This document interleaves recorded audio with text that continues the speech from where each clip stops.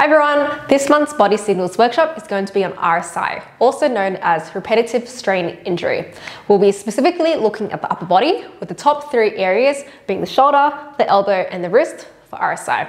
Let's talk about the shoulder, where the most common injury is swimmer's shoulder. Swimmer's shoulder is a broad umbrella term for shoulder impingement, where the common symptoms are shoulder pain, shoulder instability, reduced range of motion, and even muscle weakness or fatigue. So, to better understand shoulder impingement though, I think it's important to understand at least the basic anatomy of the shoulder. So our shoulders are comprised of three bones: the scapula, the clavicle, and the humerus. So these bones are also known as the shoulder blade, the collarbone, and the upper arm bone. And together, these bones make up an incredibly complex and mobile ball and socket joint. So in addition to these three bones though, there are also a key group of muscles known as the rotator cuff, which attaches to and moves the shoulder joint. The rotator cuff is a group of four muscles that surround the joint, lying deep within the shoulder in order to help you move your arm smoothly.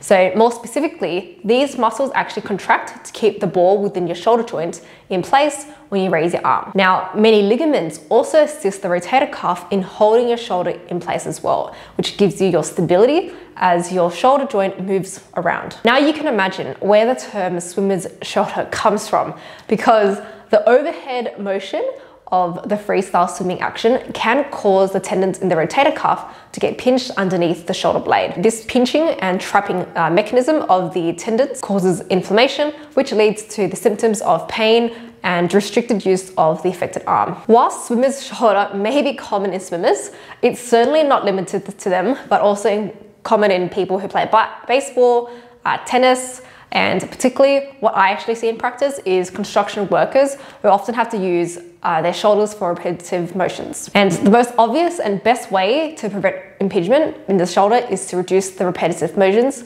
but just sometimes it isn't realistic. So that's where chiropractic can come in and be of benefit. Chiropractic adjustments improve posture to make the ears sure that the ears are lined up over the shoulders are down, relaxed and back.